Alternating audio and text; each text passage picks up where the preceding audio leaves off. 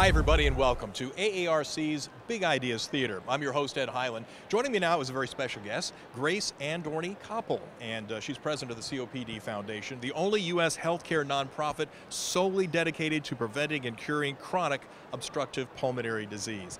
Thank you so much. Long name for your disease as well, and the numbers, just staggering. I mean, I have the question in front of me, and it still staggers me. 30 million with COPD, but only 16 million diagnosed. Why? That's a very, very complicated question.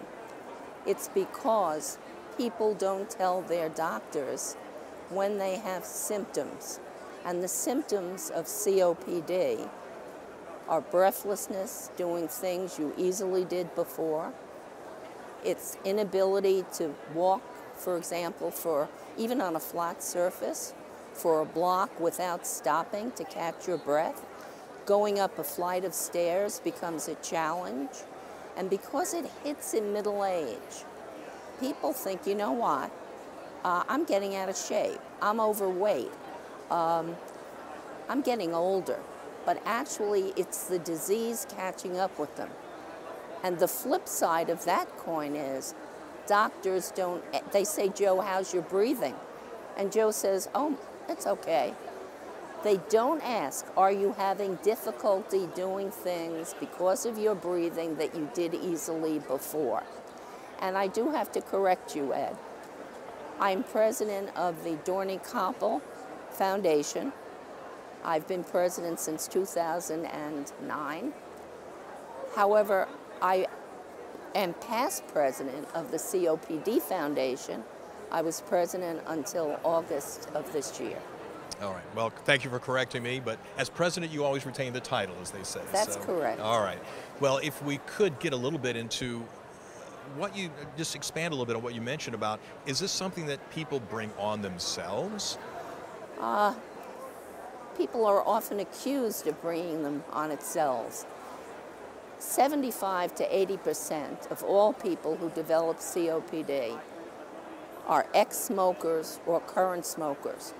So even if they stopped 30 years ago, if they stopped smoking, even if they smoked only 100 cigarettes, they could develop COPD in their 40s and 50s and 60s.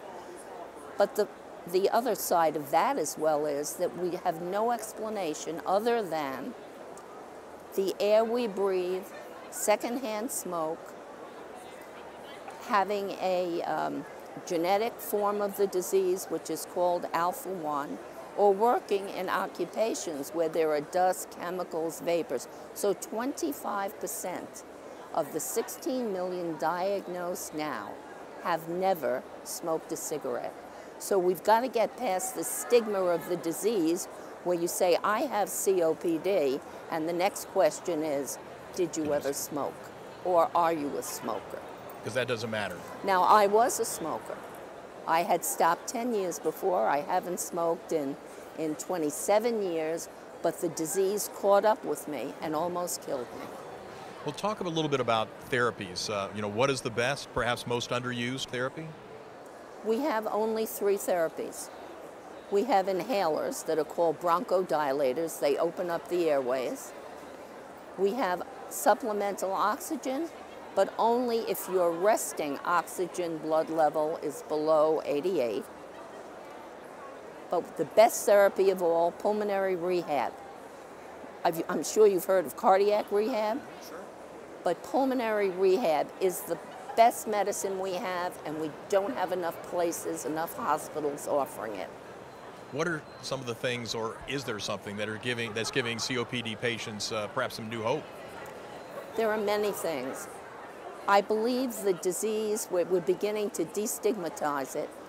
In May of this year, the NIH came forward with a group of stakeholders, patient groups, doctors, researchers, federal agencies, and we all developed, it took 2 years, a national action plan for COPD.